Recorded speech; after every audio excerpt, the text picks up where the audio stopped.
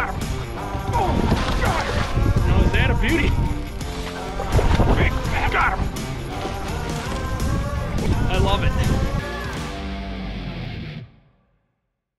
All right, we made it. We finally got hit with a cold front, which is great. I think the lake's turning over. A lot of them are. They're in their low to mid 50s. There's nobody out here. It rained all morning. Waited for the rain to go. I jumped out quick. I had a cancellation today. I got a couple hours to fish. I'm gonna try and make it happen. Ozzy does it. Quick strike rig. I'm gonna do it real quick. Take a big grip on this fish. Hold it by the neck. Heavily pressured water like I'm fishing today. They've seen everything. They've seen every type of minnow. The only thing further we could go would be no hook, what Larry and I used to do. For today, in my short amount of time, I was going to rig this up with one single little hook. Harness for his nose. It's pretty darn good. It's got a lot of bites on it. Of course, you know I sell them all in the shop.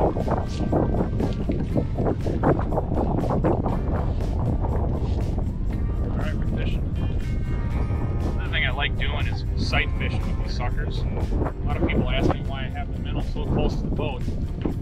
Because I can see the weeds and I can put the minnow right next to the weeds. I mean, I know there's side imaging in that and you can play around with that with the sucker minnow, but for me it's the old school, looking right at the weeds, looking at the minnow. You might ask, how can a fish come that close to the boat? But after having caught a fish before and re-rigging a minnow in the water and washing off my hands, I've literally hand-fed muskies right at the boat. They get so fixated like a dog in a bone on these minnows that they will come right next to the boat and not even notice you. So that's why I'm not afraid to run the bait 5 feet behind the motor at times. And if it's real windy like it is today, it's easier to keep your bait right in position instead of letting it swing all over. Half the time you're cleaning off weeds if you let it go out too far. And I also always let the one on the outside go further out because there's more room for error as it swings back and forth when it's starting on the outside. Flop them out, we're ready to go. I'm only going to cast a few areas today because with this wind out and this weight line still really focusing on precision boat control in these minnows.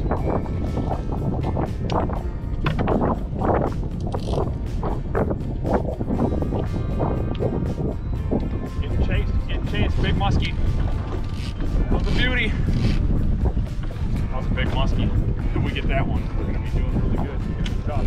That's a big girl. Alright, we know there's a big musky back there about 25, 30 yards. Instead of waiting and coming back later, I'm going to do one great big grand circle with the minnows in the water. Big wide circle and come right back through at the same angle I just did. Oh, big musky. He ate the bobber. So you got the minnow. That's myself. And he let go of it. And I think the fish ate the bobber. He just took it down until he popped it and then he let it go. All right, we're gonna go back through there. That fish is hot, so we're hoping to hook it. I've been doing this a lot of years. I can't remember the balloon being popped by getting eaten. We popped it with purposely popping it to have no pressure when they're going down with it. Things like that, but the musky do it. Oh, there he is, gone. The other one's gone. Get over the top of them, and I'm gonna try and one-hand this whole thing. I'm gonna just drift right over the top of him, and I'm gonna net him before he spits it. Straight down here. There we go. Got him.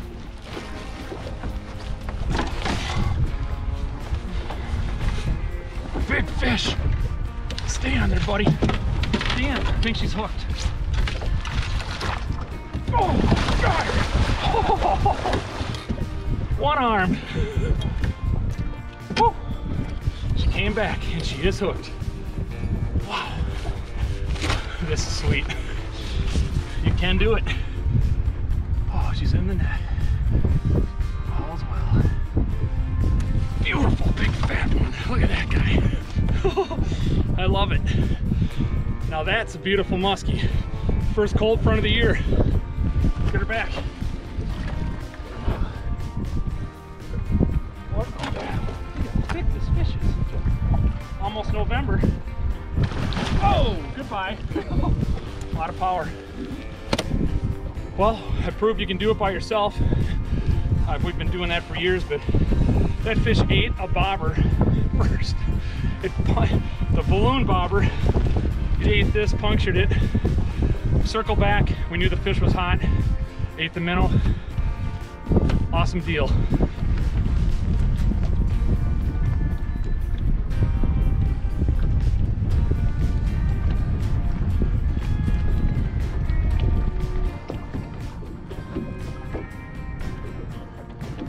Another one, another bite. There was two of them here.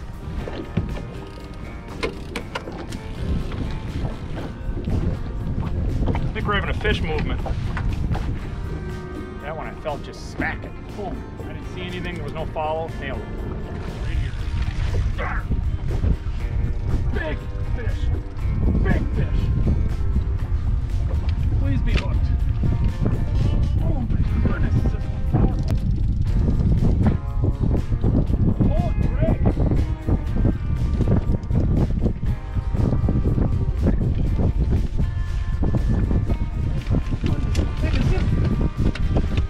Big girl.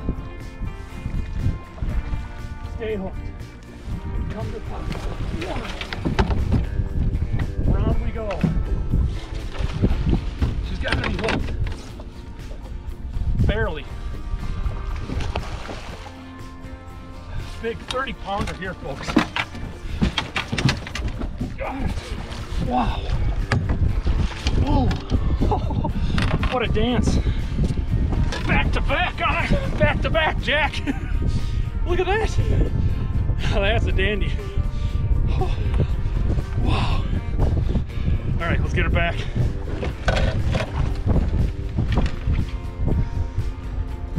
Wow, that's sick. Look at Mr. Minnow. He's at it. Look what the fish did to my harness. Broke the thing, was so powerful. Busted the hook, split the hook in half. Sorry, I'm probably a little closer. Wow. All right, what a deal. In summation, I had two fish early. Let's see, one good follow, one hit, and I had another one chasing the minnow. And I patiently waited until we got into the major. And I went over to the windy part of the lake in a spot I knew I had to check. And it was the first nice muskie. I assume it's the first one we got. It was chasing the minnow.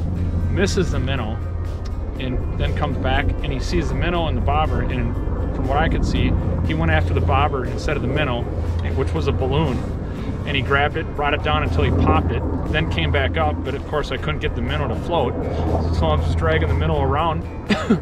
We circled back, put on another bobber, he came back and hit it. That was the first one, a beautiful 43-incher. And then lo and behold, there was another one right behind it. We circled back in the same exact area, came through, and then the great big 30-pounder was there. So it was a really great deal. And I'm out here alone because my client's rescheduled for today. So every now and then I get to have all the fun in the boat. And we've got a lot of bad weather coming in tomorrow. I'm hoping I can sneak out again. I'm not sure if the clients are going to reschedule for tomorrow too. It looks like about half the day is going to rain, but prefrontal conditions, big cold front came this week. Water temps are going down a degree or two each night, and the fish are going. The clarity is so good right now, and the fish are seeing everything we're throwing at them. And even a week ago, you couldn't see more than a foot, and now you can see it down 5-6 feet. So that water clarity change, coupled with the water temperatures going down, made all the difference in this week's success.